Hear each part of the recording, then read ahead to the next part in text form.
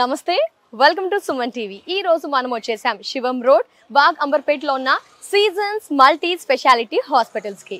ఇక్కడ మనకి అత్యాధునిక పరికరాలతో అనుభవజ్ఞులైన డాక్టర్లచే ట్రీట్మెంట్ విధి విధానాలు అనేది అందుబాటులో ఉంటాయి.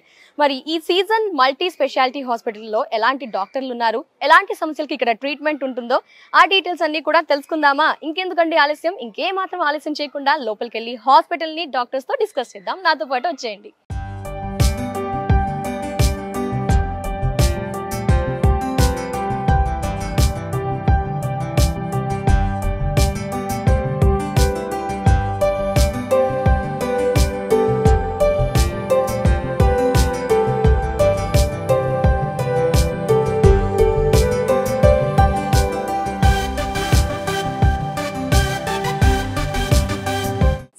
Multi speciality hospital doctor Shivanand Reddy గారు, కన్సల్టెంట్ న్యూరో సర్జన్. డాక్టర్ గారు ఉన్నారు, వారితో మాట్లాడదాం. డాక్టర్ గారు నమస్తే. నమస్తే సార్, బ్రెయిన్ ట్యూమర్స్ ఏ విధంగా గుర్తించాలి, సిమ్టమ్స్ ఏ విధంగా ఉంటాయి? హెడ్ఏక్ వచ్చిందనగానే టాబ్లెట్స్ వేసుకుంటాము, ఆ హెడ్ఏక్ ఈ బ్రెయిన్ ట్యూమర్కి ఏమైనా రిలేషన్ ఉంది అంటారా? ఏ విధంగా గుర్తుపట్టాలి, ఏంటి అసలు? నమస్తే అండి, నా పేరు doctor Shivanand Reddy, consultant neuro surgeon. So brain tumour అనేది చాలా బ్రాడ్ టాపిక్ అండి. సో అది మనం పుట్టిన పిల్లల నుంచి మనం చనిపోయే ఒక 100 ఏళ్ళు దాకా ఎప్పుడైనా రావచ్చు, ఎవరికైనా రావచ్చు. సో అందరిలో వచ్చేదంటే ఇప్పుడు మనం ఇన్సిడెన్స్ అంటాం. Incidence of brain tumours in India అంటే మనకి ఒకళ్ళు, అది కూడా చాలా వెరైటీస్ ఉంటాయి. సో ఓవరాల్గా మనం చూసుకుంటే 1 in 10 lakhs. సో వాళ్ళలో బ్రెయిన్ ట్యూమర్స్ వచ్చే ఎబిలిటీ అంటే ఛాన్సెస్ చాలా ఎక్కువ ఉంటాయి, ఇంత పర్సంటేజ్ అనేది. బట్ ఏజ్ పెరుగుతూ ఉండి లేకపోతే జెనెటిక్ ఇష్యూస్ ఉన్న వాళ్ళకి మళ్ళీ వెరైటీ ఆఫ్ ట్యూమర్స్ బట్టి వేరే రకంగా ఉంటాయి. బట్ మోస్ట్ కామన్ సిమ్టమ్ మన దగ్గరికి పేషెంట్ ప్రజెంట్ అయ్యేది అంటే ఉన్న వాటిలో అనేది హెడేక్. హెడేక్ అనేది మోస్ట్ కామన్ సిమ్టమ్. ఎటువంటి ఇప్పుడు చిన్న పిల్లలు ఉంటారు, వాళ్ళు మనకు చెప్పలేరు వాళ్ళకి హెడేక్ ఉంటే, ఏడుస్తారు. సో వాళ్ళల్లో మనకు తెలియదు. సో అప్ టు చిన్న పిల్లలు అంటే ఫ్రమ్ బర్త్ ఒక 3 to 4 years వరకు అంటే మనకి సరిగ్గా వాళ్ళ సిమ్టమ్స్ చెప్పలేరు. సో అట్లాంటప్పుడు మోస్ట్ కామన్ సిమ్టమ్ మనకి పేషెంట్స్ ప్రజెంట్ అయ్యేది హెడేక్.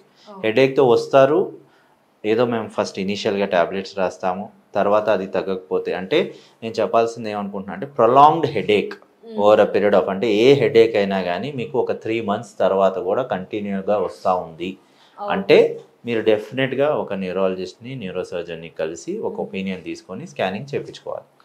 అది డెఫినెట్, అది ఫస్ట్. అంటే కంటిన్యూస్గా ఒక్కసారి 2 సార్లు వచ్చిందంటే కాదు.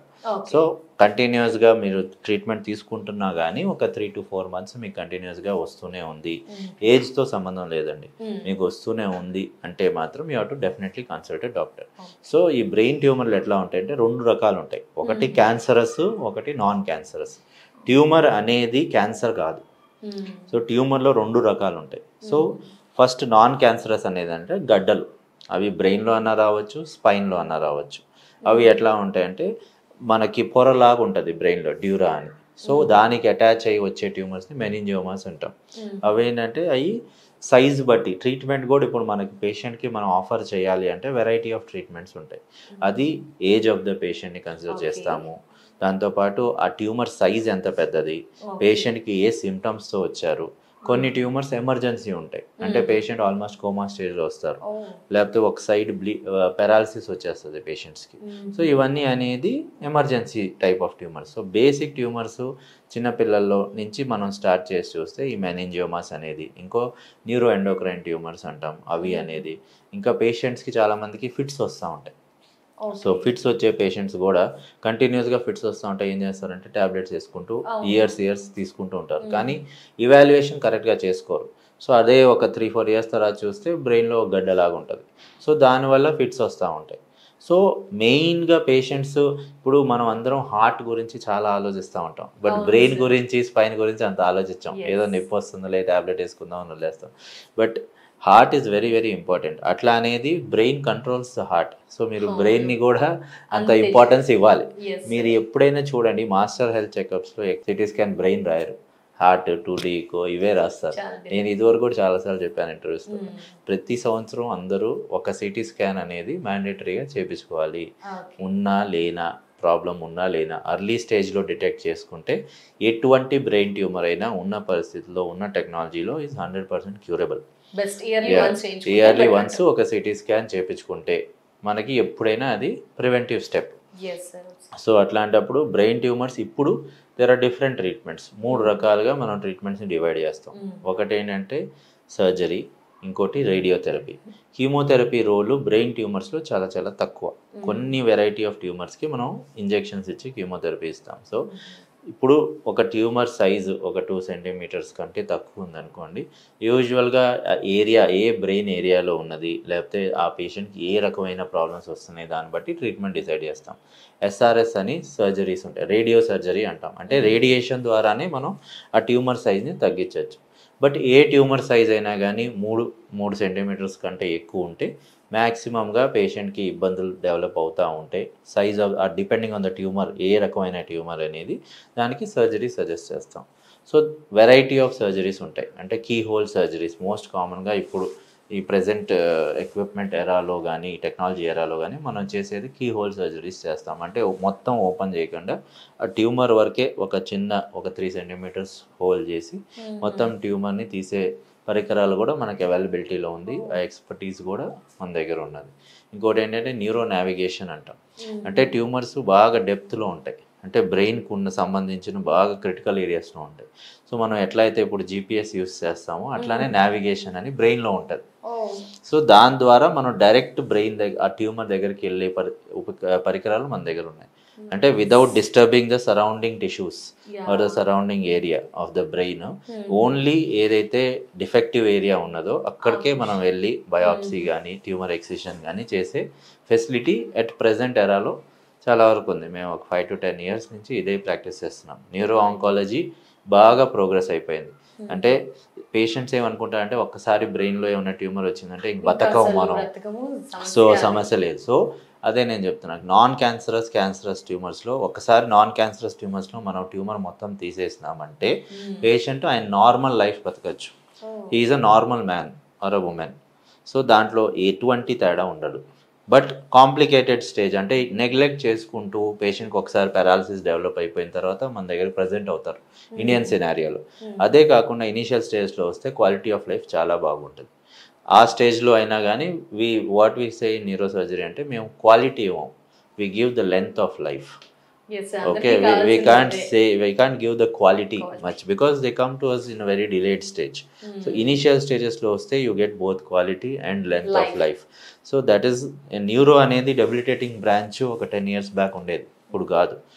ఇప్పుడు కూడా ఎనీ పేషెంట్ బ్రెయిన్ ఎంత పెద్ద బ్రెయిన్ ట్యూమర్ అయినా కానీ, బట్ బ్రెయిన్ ట్యూమర్స్లో హై గ్రేడ్స్ ఉన్నాయనుకోండి, ట్యూమర్ తీసిన తర్వాత కూడా రేడియేషన్ తీసుకోవాలి పేషెంట్. ట్యూమర్ తీసిన తర్వాత మిగిలిన కొంచెం ట్యూమర్ కానీ, ఎందుకంటే రికరెన్స్ రేట్స్ చాలా ఎక్కువ ఉంటాయి, అట్లాంటప్పుడు రేడియేషన్ తీసుకుంటే అది కూడా బ్యాక్ వచ్చే ఛాన్సెస్ తగ్గిపోతాయి. ఒక 5 years బ్యాక్ మేము నిమ్స్లో ఉన్నప్పుడు ఏం చెప్పేవాళ్ళం అంటే జీబీఎం అని ఒక రకమైన బ్రెయిన్ ట్యూమర్ ఉంటుంది. ఆ ట్యూమర్లో ఎట్లా అంటే life span 1 year, 12 months to 16 months maximum మంచిగా ట్యూమర్ సర్జరీ చేసి పేషెంట్ మళ్ళీ రేడియేషన్ తీసుకుంటే. బట్ ఇప్పటికి మేము ఆపరేట్ చేసిన ఒక పేషెంట్ 10 years పోస్ట్ సర్జరీ ఇప్పుడు కూడా బతికే ఉన్నారు, ఇప్పుడు కూడా మంచి లైఫ్ లీడ్ చేస్తున్నారు. సో పేషెంట్ టు పేషెంట్ మళ్ళీ అది డిపెండ్ అవుతుంది. సో బ్రెయిన్ ట్యూమర్స్ అనగానే పేషెంట్ భయపడాల్సిన అవసరం లేదు. మోస్ట్ కామన్ సిమ్టమ్స్ అదే భయపడి ఏదో నాకు అయిపోయింది అని అంత భయపడాల్సిన అవసరం లేదు. ఫస్ట్ డాక్టర్ దగ్గరికి వెళ్ళి కన్సల్ట్ అయ్యి దాని గురించి ఫస్ట్ ఇన్ఫర్మేషన్ తెలుసుకోండి. ఈ గూగుల్లో కానీ దేంట్లో కానీ చేయకండి, అదైతే నా విజ్ఞప్తి. ఎందుకంటే గూగుల్లో మీరు ఏం సెర్చ్ చేసినా లాస్ట్కి డెత్ అని ఉంటుంది. సో మీరు ఏమవుతుంది అంటే లాస్ట్కి డెత్ అవుతుంది. మీరు పెయిన్ సెర్చ్ చేసినా లాస్ట్కి డెత్ అని ఉంటుంది. సో అవన్నీ చేయకండి. కన్సల్టెంట్ ఏ మంచి డాక్టర్ దగ్గరికైనా వెళ్ళి మీకున్న ప్రాబ్లమ్ని మీరు సరిగ్గా దాన్ని అర్థం చేసుకొని దాని మీద నాలెడ్జ్ తెచ్చుకుంటే భయపడాల్సిన అవసరం అయితే ప్రజెంట్ ఎరాలో అయితే డెఫినెట్గా లేదు. ఎందుకంటే ఉన్న టెక్నాలజీ అంత బాగా డెవలప్ అయిపోయింది. We have got the best doctors available. So అట్లాంటప్పుడు బ్రెయిన్ ట్యూమర్ అనేది it's again like any other tumour. దానికి సంబంధించిన స్పెషలిస్ట్ ఉన్నారు, neuro surgeons, we deal with them day in and out. So అట్లాంటప్పుడు మనం భయపడాల్సిన అవసరం లేదు. బట్ సిమ్టమ్స్ నేను మళ్ళీ చెప్తాను, అవి మాత్రం ఏ పేషెంట్ నెగ్లెక్ట్ చేయకూడదు. ఏంటంటే ఎనీ ఏజ్ గ్రూప్, హెడేక్స్, ఒక్కవైపు చేతులు కాళ్ళు లాగేయటం, వీక్నెస్ డెవలప్ అయిపోవటం, ముఖం వంకర పోవటం, మాట తుత్తరు రావటం, మల్టిపుల్ టైమ్స్ సడన్గా కళ్ళు తిరిగి పడిపోతూ ఉంటాం, లేకపోతే కళ్ళు బ్లాంక్ అయిపోవటం, సడన్గా ఏదైనా పని చేసేటప్పుడు ఒక 2 seconds బ్లాంక్ అయిపోవటం, ఫిట్స్ రావటం, ఇవన్నీ రెడ్ ఫ్లాగ్స్. ఇవన్నీ ఉన్నాయంటే మనం వెంటనే వెళ్ళాలి. ఎస్, ఏదైనా డిపెండ్స్. ఇప్పుడు ఇనిషియల్ స్టేజెస్ ఉంది, క్లినికల్గా ఏదైనా ఫస్ట్ డాక్టర్ క్లినికల్గా చూస్తారు పేషెంట్ని. క్లినికల్గా చూసి డిపెండింగ్ అపాన్ ఈ డిజీజ్ అని అనుకుంటున్నాం అంటే బేసిక్ స్కాన్ అనేది సిటీ స్కాన్ బ్రెయిన్కి. లేదు ఇంకా మనకి సిటీ స్కాన్లో ఏమైనా ప్రాబ్లం కనిపిస్తుంది మనకి ఇనీషియల్గా, అలాంటప్పుడు మనం ఎంఆర్ఐ స్కాన్ అని సజెస్ట్ చేస్తాం. లేదు ఎపిలెప్సీ ఉన్నది పేషెంట్, ఫిట్స్ ఉన్నాయని, సో దానికి సంబంధించిన వేరే స్కాన్స్ ఉంటాయి. సో అట్లానే స్పైన్కి కూడా ఎంఆర్ఐ అనేది గోల్డ్ స్టాండర్డ్. దాంతో మనకి ఏంటంటే అన్ని ప్రాబ్లమ్స్, మేజర్ ప్రాబ్లమ్స్ ఏదైతే బ్రెయిన్లో ఉన్నాయో అవి తెలిసిపోతాయి. బట్ ఎంఆర్ఐ ఎక్కువ పేషెంట్స్ కొంచెం బిలో పవర్టీ లైన్ వల్ల ఉంటారు కాబట్టి అఫోర్డ్ చేయలేరు కాబట్టి, సో ఇనీషియల్గా సిటీ స్కాన్ చేసి చూస్తాం. దాంట్లో కూడా ప్రాబ్లం ఉందంటే then we suggest them the higher diagnostic modalities. అంతవరకు పేషెంట్స్ ఎప్పుడైనా కానీ నాలెడ్జ్ తెచ్చుకొని డాక్టర్స్ చెప్పిన టైం టు టైం ఫాలో అవుతూ ఉంటే ఏ డిజీజ్ అయినా క్యూరబులే. సో ఒక్క స్టేజ్ తర్వాత చేయలేము కానీ, బట్ ఇనీషియల్ స్టేజెస్ ఎప్పుడైనా బ్రెయిన్కి సంబంధించిన, స్పైన్కి సంబంధించిన ఏదైనా కానీ it's very well curable. Thank you so much, sir. Valuable time spent చేసుకుంటూ. నమస్తే. నమస్తే, థ్యాంక్ యూ. సో ఇయర్స్ చూసారు కదా, consultant neuro surgeon doctor Shivanand Reddy గారితో మాట్లాడాము. సార్ వచ్చేసి క్లియర్ ఇన్ఫర్మేషన్ ఇచ్చారు బ్రెయిన్ ట్యూమర్కి సంబంధించి.